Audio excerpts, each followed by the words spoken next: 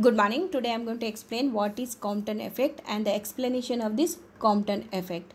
First, Compton effect means Compton discovered that when a monochromatic beam of high frequency radiation is scattered by a substance, the scattered radiations contain two components. One is having lower frequency or greater wavelength and the other is having the same frequency or wavelength, and this phenomenon is known as Compton effect. He explained this phenomenon by the concept of quantum theory of radiation.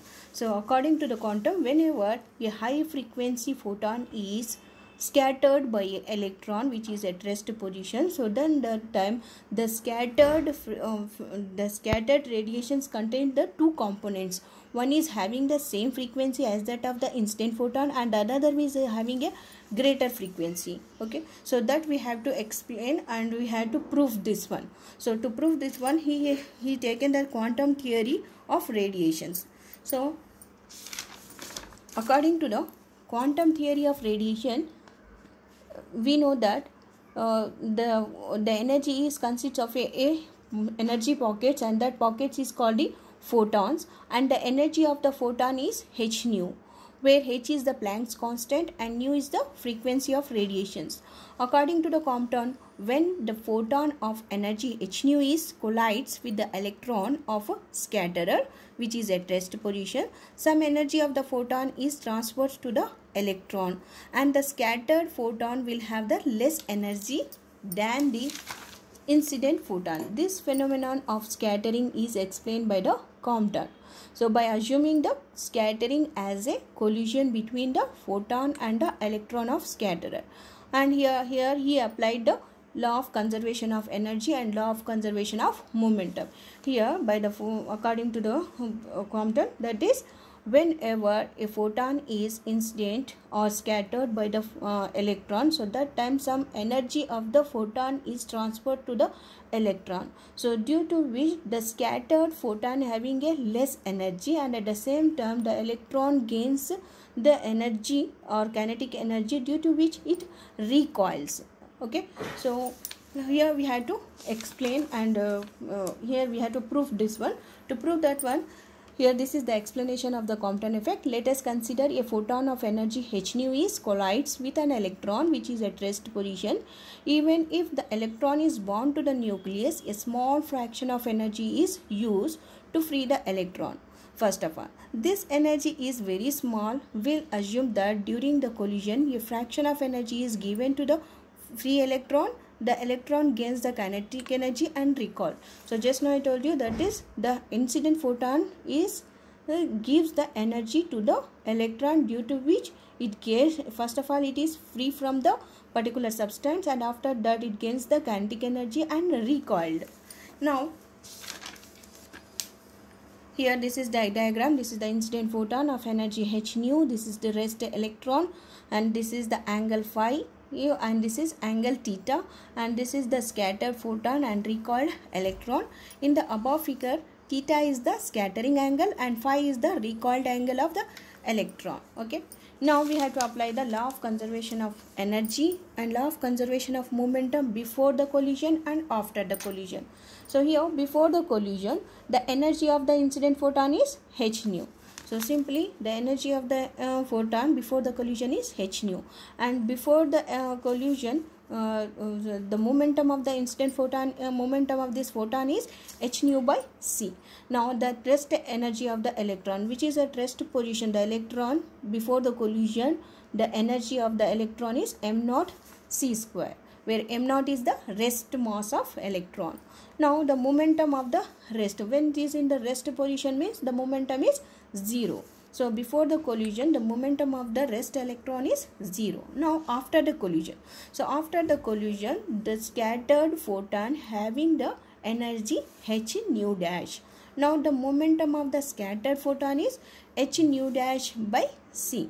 Now the energy of the electron, so this electron after gaining the photon's energy of this one is mv square, where v is the velocity of the mc square, where m is the mass of the moving electron and if the electron is moving with the velocity v, then we can write m is equal to m naught by under root of 1 minus v square by c square. And when it is in the motion, then the momentum of the electron is mv. Now the energy of the photon and electron system before collision. Before collision, just now I told you h nu for the photon and energy, and m naught c square is the energy of the electron. Now the total energy of the system after the collision, h nu dash plus mc square, just now I told you. Now then the law of conservation of energy tells us that the total energy before the collision is equal to the total energy after the collision. So therefore h nu plus these two equation must be equal. H nu plus m naught c square before collision, total energy of the photon and electron system. Next is equal to the total energy of the electron and photon after the collision, that is h nu dash plus mc square. Let us take this is equation number 1. Okay, now we have to apply the law of conservation of momentum after and before the collisions. Now we have to apply the law of conservation of momentum along the perpendicular direction of the incident photon we get. So first of all, we have to consider along and perpendicular. When the photon is incident in this direction, so that time we have to apply the law of conservation of energy along this direction and in the perpendicular direction also. So here momentum before collision is equal to momentum after the collision. So that's why h nu by c, just now I told you the momentum before collision is h nu by c plus electron momentum is before collision is, that is at rest position, the momentum will be 0. So h nu c plus 0 is equal to total momentum before collision. Next, along the direction. So along the direction means, just now I told you this is divided into two components, that is mv cos theta and mv cos phi and mv sin phi, and this is h nu dash cos theta for the photon and h nu dash sin theta.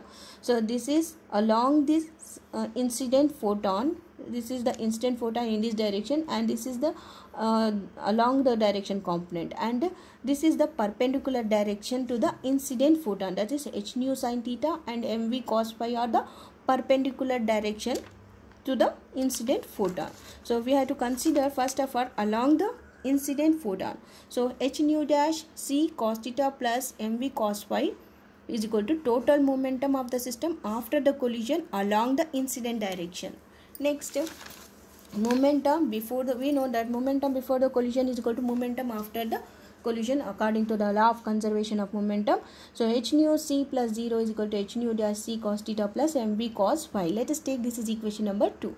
So this is, we have considered cos theta and cos phi along the direction of the incident photon. Now we have to consider perpendicular direction to the incident photon. So perpendicular to the direction of the photon, the momentum is 0. So that can be written as 0 plus 0 is equal to h nu dash c sin theta here and mu mv cos phi. So here the sin theta and of cos phi are in opposite direction, so that's why we have to introduce the negative sign. So perpendicular direction, the momentum along perpendicular when you consider to the photon in the perpendicular direction, this is the equation, that is, let us take this is equation number 3. Now from equation number 2, we have simplifying the equation number 2, mv cos phi is equal to h nu c minus h nu dash c cos theta, mv cos phi is equal to h nu minus h nu dash cos. So just you have to take this LCM c to this side, just c this side. Let us take this is equation number 4.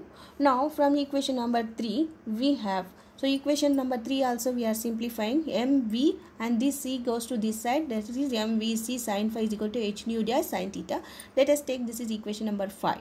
Now if you squaring the equation number 4 and 5 and adding, first of all we have to square this equation number 4 and equation number 5, and we have to add left hand side to left hand side and right hand side to the right hand side.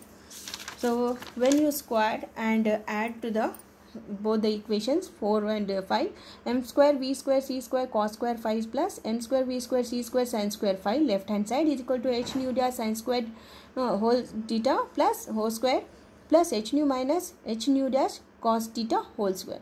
So here this is common, we can take m square v square c square. So common, then cos square theta plus sin square theta is 1, and this is right hand side is as it is we wrote.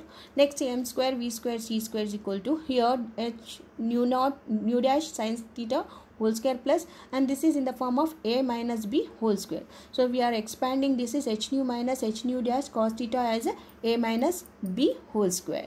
Next m square v square c square is equal to h square c nu dash square sin square theta plus h square nu dash square cos square theta. So just this cos, this and this we are taking to one side only, plus h square nu square minus 2h square nu dash cos theta. Next here h square is there, so you have to take out the common h square. So we will get nu dash m square v square c square is equal to h square nu dash square sin square theta plus nu dash square cos square theta plus nu dash nu square minus 2 nu dash cos theta. So this is again sin square theta and cos square theta is equal to the 1. So that's why I can make it 1, that is m square v square c square is equal to h square nu dash square plus nu square minus 2 nu dash cos theta is, let us take this is equation number 6. Now from equation number 1, so after simplifying the equation number 1, we get m square m c square is equal to h nu minus h nu dash plus m naught c square. So squaring this both the sides. So equation number is simplifying, and after that we are squaring from this side to this side, and this total term becomes a and this total term becomes b. So when you square this one, m square c to the power of 4 is equal to h square nu minus nu dash whole square plus m naught square c to the power of 4 plus 2h nu minus nu dash m naught c square. This is in the form of a plus b whole square. Next again this is nu minus nu dash whole square, this is again a minus b whole square. So again we have to expand this one in the form of a minus b whole square. M square c to the power of 4 is equal to h square nu square plus nu dash square minus 2 nu dash plus m naught c square c to the power of 4 plus 2 h nu minus nu dash m naught square c square. So let us take this is equation number 7. Now subtracting equation number 6 from equation number 7 we get. So now we have to subtract this equation from equation number 7, and again same as it is, left hand side we have to subtract, and right hand side. So when you subtract equation 4, 5 and 6, then we get m square c to the power of 4 minus m square v square c square left hand side is equal to m minus h square 2 nu dash plus 2h square nu dash cos theta plus m naught square c to the power of 4 plus 2h nu minus nu dash m naught c square. So again here this is we have taken common m square c square, then it becomes c square minus v square here is equal to 2h square nu dash. This is here I wrote here this term, and this term can be written as cos theta minus 1. This is minus, so again it get minus only, plus m naught square c to the power of 4 plus 2h nu dash m naught c square is as it is. Next here we have to substitute m is equal to m naught, this is m naught and this is also m naught. So we have to go we have to making this left hand side also m naught. For that purpose m is replaced by m naught by under root of 1 minus v square by c square. Then m square is equal to m naught square by 1 minus v square by c square I can write. So here at this position I am writing m naught square by 1 minus v square by c square, and c square is as it is, c square minus v square is as it is equal to 2h square nu dash cos theta minus 1 plus m naught square c to the power of 4 plus 2h nu minus nu dash m naught c square. Next here if you simplify this equation, so if you simplify I can write m naught square c square by 1 minus v square c square into c square minus v square can be written as, if you take the LCM this becomes c square minus v square by c square. So c square minus v square, c square minus v square get cancelled, and c square goes to upside, then it will be m naught square c to the power of 4. So I can write m naught square c to the power of 4 is equal to 2h square nu dash cos theta minus 1 plus m naught square c to the power of 4 plus 2h nu minus nu dash m naught c square. So I can write this one, both the sides this get cancelled, this total term becomes equal to the 0. Okay, here again 2h and 2h is there, so 2 just equating this equation. So that time here cos theta minus 1 goes to 1 minus cos theta when you introduce the equal in between the equation. Then it 2 get cancel, h get cancel, then nu minus nu dash is into m naught c square is equal to h nu dash 1 minus cos theta. Nu by nu dash by nu into nu dash is equal to h by, I can write this equation in this form, h by m naught c square 1 minus cos theta. Or this can also be written as 1 by nu dash minus 1 by nu is equal to h by m naught c square 1 minus cos theta also we can write. Let us take this as equation number 8. From the equation 8, it is clear that nu dash is less than nu, as h m naught c are constant with the positive values here, and maximum value of the cos theta is 1. This shows that the scattered frequency is smaller than that of the incident frequency. So in terms of wavelength, I can write nu is equal to c by lambda. So it's simply c by nu. If you take to this side, then it can be written as c by nu dash minus c by nu is equal to hc by m naught c square 1 minus cos theta, and c by nu dash is can be written as lambda dash minus lambda is equal to hc by m naught c square 1 minus cos theta. Here lambda dash minus lambda is nothing but it's a change in wavelength, and that is represented by delta lambda is equal to hc by m naught c square 1 minus cos theta. Now, and this can be written as the delta lambda is equal to hc by m naught c square, and this cos theta can be written as 1 plus 2 sin square theta by 2. So 1 is as it is, minus is as it is. Next cos theta is can be written as 1 plus 2 sin square theta by 2. 1 minus plus 1 and minus 1 get cancelled, c get cancelled, then the delta lambda is equal to h by m naught c 2 sin square theta by 2. So the change in wavelength due to the scattering is called the Compton effect. Thank you. For more videos, subscribe my channel Physics.